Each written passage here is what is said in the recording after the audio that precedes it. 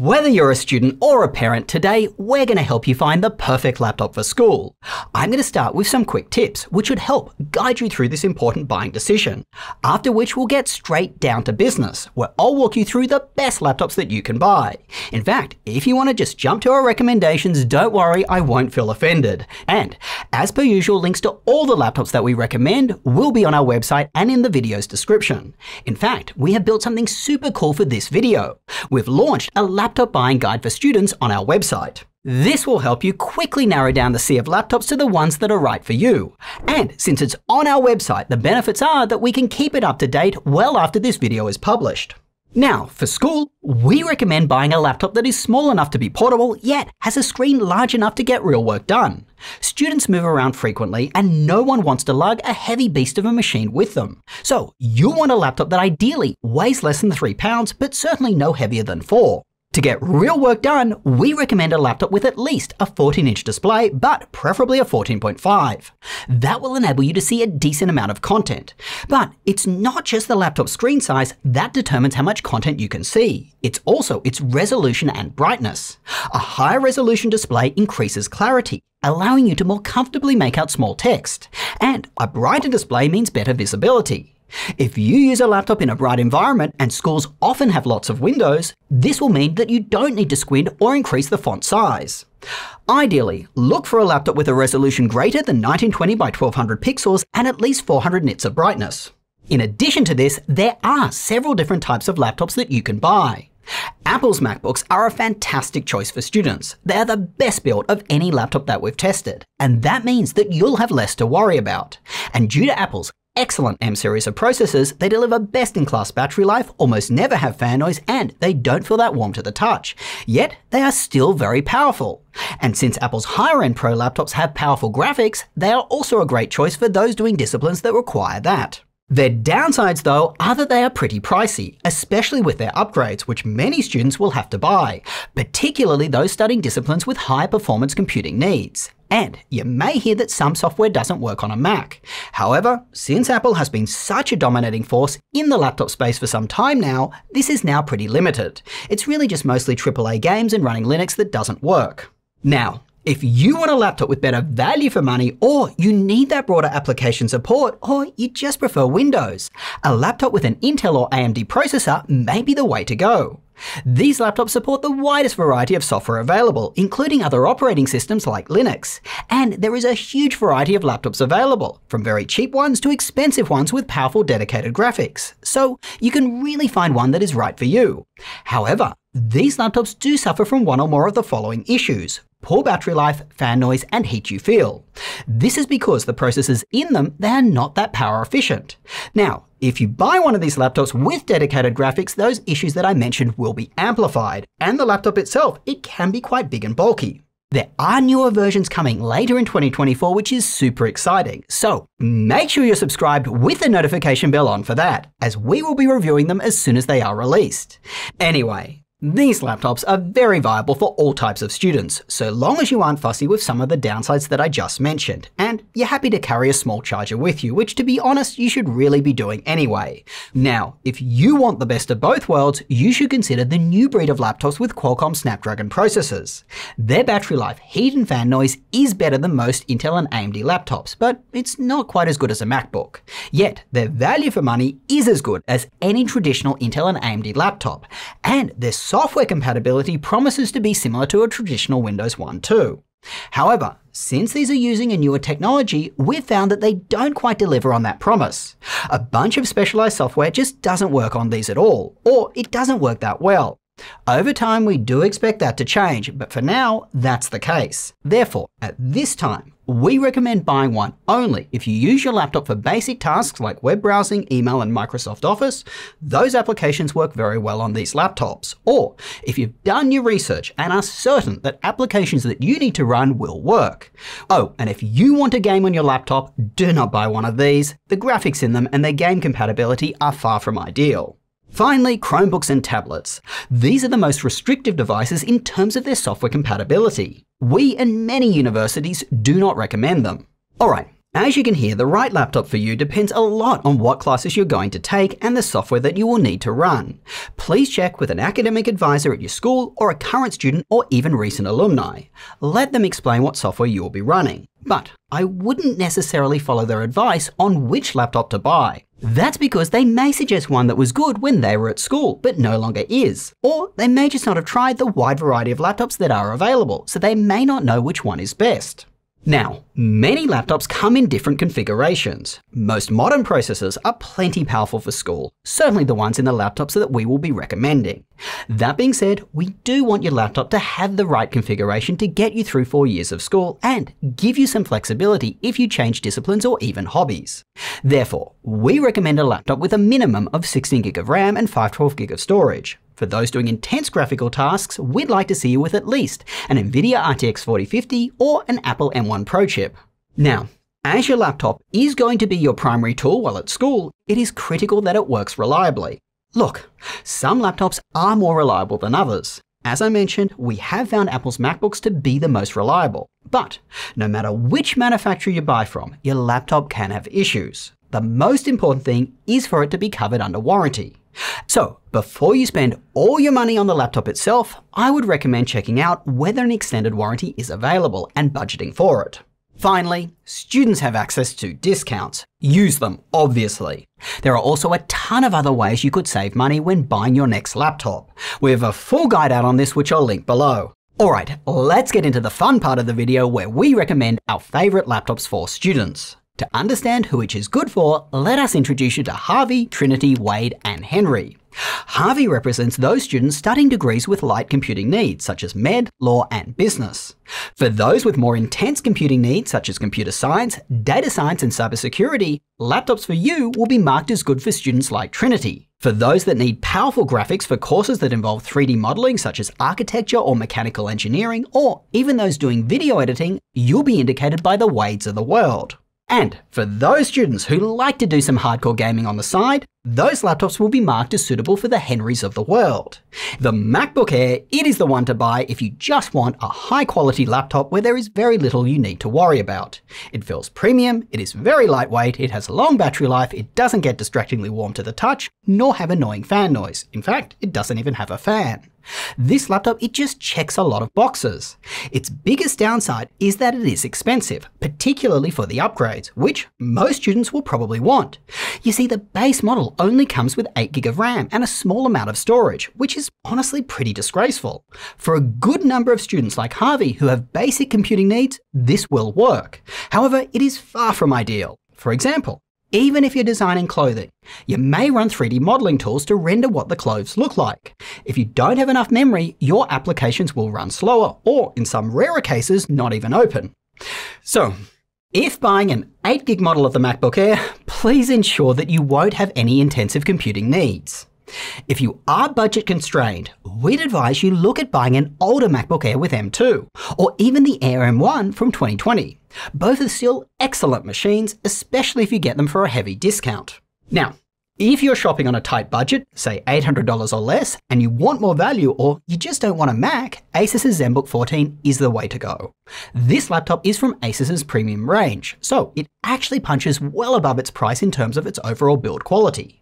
It comes with either an AMD or Intel Core Ultra processor, which are both plenty powerful for student needs. And unlike a MacBook Air, at this price point, it comes with 16GB of memory and 512GB of storage. And that makes this laptop better suited for students like Trinity, in addition to students like Harvey. Between the two models, the AMD variant is cheaper, offering more value, plus it has better battery life. But if you want better graphics, say you're doing some light gaming, the Intel version is the one to get. Its integrated graphics are the strongest of any Windows laptop right now. That being said, certainly not good enough to compete with a laptop with dedicated graphics. The main downsides though of both these laptops is at the price point you'll likely be getting them with a 1920 by 1200 resolution display. Although this does help boost battery life, and it certainly does, you may find that content on screen just does not look as sharp as other laptops in this roundup. If that annoys you, look for the Zenbook 14X from last year. It has a larger 14.5-inch display that is high resolution. Unfortunately though, its processor is less efficient, so expect pretty bad battery life. Now, If you have around $1,000 or more to spend and you don't want a MacBook Air, we feel that the HP Spectre 14 is a better buy than a more expensive configuration of the Zenbook. Like the highest end Zenbook 14, it has a vibrant OLED display that is high resolution with a fast refresh rate. But the Spectre 14 has a much more comfortable keyboard than the Zenbook. It gives you 2-in-1 tablet capabilities, so you can draw or take notes on it, and it just feels better built. As mentioned earlier, since the Spectre 14 has Intel's Core Ultra processor, casual gaming is good to go on this laptop. That being said, it isn't perfect. Even though its trackpad is a more modern haptic one, which is very accurate, right now it does have palm rejection issues. If this bothers you, you'll want to buy an external mouse. And this laptop does exhibit the usual issues with Intel processors. Its battery life is so-so, and in a very quiet room you may hear fan noise. Finally, there is a screen door effect on its OLED display. If you stare very closely at a solid light color, you may see some colored pixels breaking up the image. This is a common issue on AMD and Intel laptops with OLED displays right now, and it does occur on the Zenbooks. Overall, this is a great all-around laptop for students like Harvey and Trinity, as well as those who want to draw or take handwritten notes on their laptop. Now, if like Trinity or even Neo, you are super hardcore into computers, we have a very special recommendation for you. The Framework Laptop 13. This laptop has two unique traits. Firstly, it is completely upgradable. Everything from the storage to the processor to the ports. And this gives you unparalleled future-proofing and makes the laptop immensely flexible. Heck, you can even reuse your old Framework motherboard by putting it into a Cooler Master case. Now you have two computers. Secondly, Framework laptops have extensive Linux support.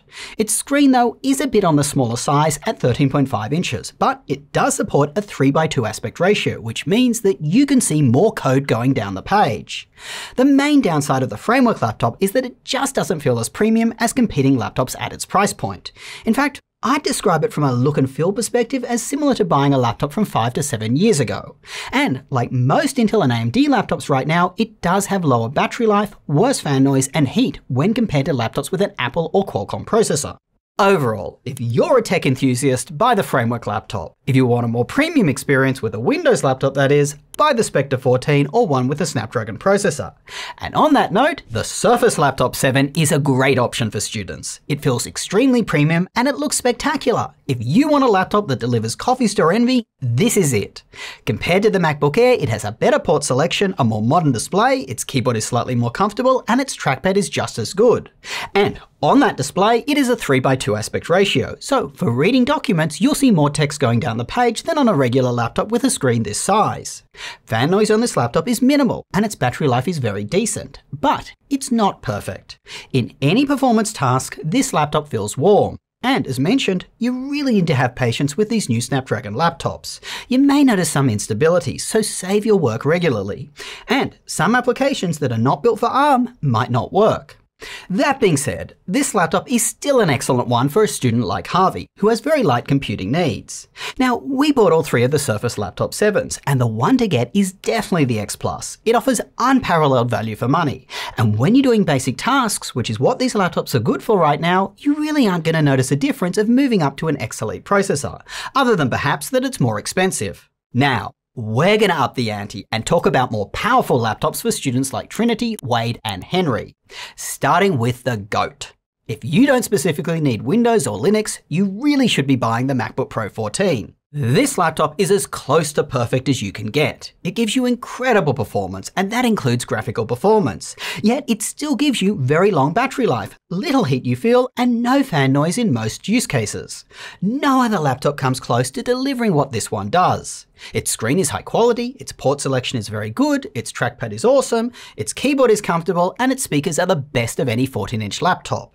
If I could personally own one laptop, this one would be it. Its main downside though is that it is expensive and you can't upgrade it after you buy. Now, Apple will try to bait you with the M3 version of this laptop for a cheaper price, that is. It's a trap! Don't do it.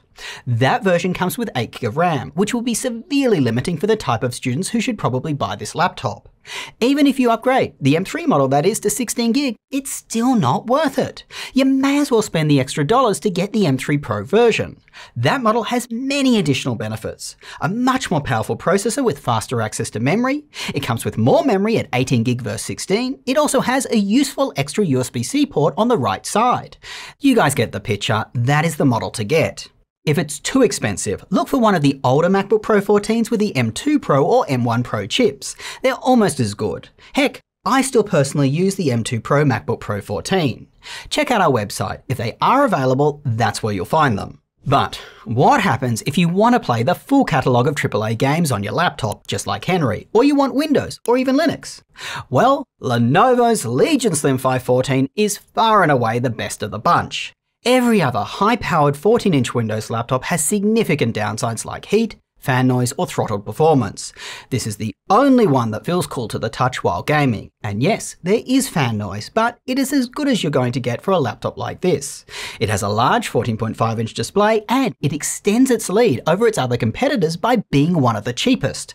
Certainly the best value for money. But again, it's not perfect. It's a relatively big and bulky laptop for a 14-inch one, and its graphics maxes out at a 4060. Look, there are many other 14-inch gaming laptops to consider, but each comes with more significant cons. If you want a more premium gaming laptop, the HP Omen Transcend 14 delivers a very comfortable experience. Its heat and fan noise are absolutely minimal, and it looks better and is more compact than the Legion Slim 514.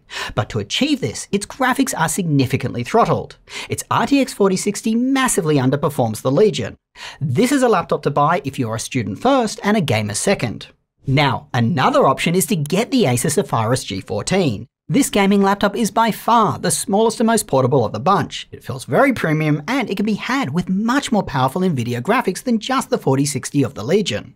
But this laptop, it gets very warm. It's warm in light use, and it's very warm while gaming. I'd only get it if you are resilient to heat you feel, or you use it with an external monitor, mouse, and keyboard that's in your dorm room. That way, you can get the best of both worlds, a portable laptop when you travel and a powerful laptop at home, where you won't feel heat because your hands, they won't be on the laptop's keyboard. In fact, this setup highlights why we haven't recommended any 16-inch laptops in this roundup. We feel that most people would be better suited plugging a smaller, more portable laptop into an external monitor when at home. But if you do want a 16-inch laptop, nothing beats the all-round package that is the Yoga Pro 9i. It does everything well to very well at an extremely competitive price. It has no application compatibility issues as it's a traditional Windows laptop with Intel, and you can enjoy AAA gaming on it with its RTX 4060 or even 4070 in some markets. It comes fully equipped with 32GB of memory, its screen is a bright mini LED one with a fast refresh rate. Its keyboard is very comfortable and its trackpad works well enough. It is also relatively compact for what it is. But the icing on the cake is we've seen it go for as low as $1,600. This is about half the price of a MacBook Pro 16, yet you are getting 90% of what that laptop is. Actually, you can run AAA games on the Yoga Pro 9i, so you may be getting more. Well, that's all we got for you. Which laptop will you be buying for your studies? Let us know with a comment down below. And make sure to check out our website regularly. That's where you'll find the best deals and all the laptops that we recommend for various types of users. Plus, we keep it up to date, so you may find newer laptops recommended there well after this video is published. YouTuber shtick time, make sure to like and subscribe. Not only does it help this channel grow, which means that we can make more videos for you, but it makes all our dearest parents very proud.